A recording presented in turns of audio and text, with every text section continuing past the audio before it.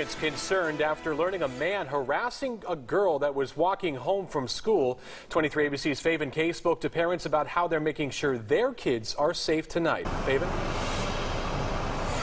Good evening, Tim. Yes, some parents said that they weren't aware of the incident, while others said that they did hear about it and are shocked that something like this could happen in their neighborhood. Yeah, I really wouldn't expect that at all, honestly. It happened last month near Harris Elementary School, located on the corner of Garnsey Road and Miraloma Avenue. This letter was sent home to parents informing them that a student was walking home from school with a friend when she was approached by a man in a car. He told the girl that her mother told him to pick her up and to get in the car.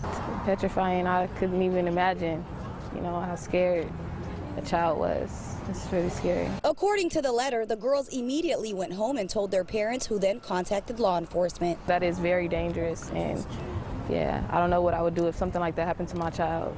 Jennings says this is her first time hearing about the incident. I had no clue, no mail, no anything. I was not informed at all.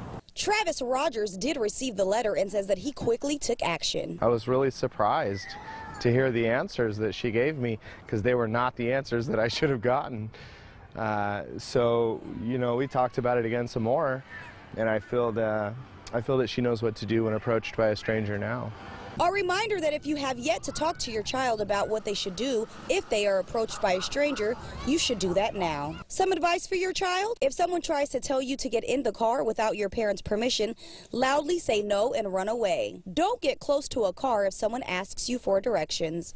And if someone tries to pull or grab you, yell and scream to get someone's attention. Bakersfield City School District officials say they have not had any similar incidents happen at any other school within the district. Yet and still, some parents are still worried.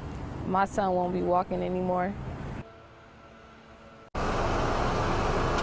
Now, according to the police report that was filed, that man is described as a white male driving a blue Fiat car. If you have any information, you are urged to contact the Bakersfield Police Department.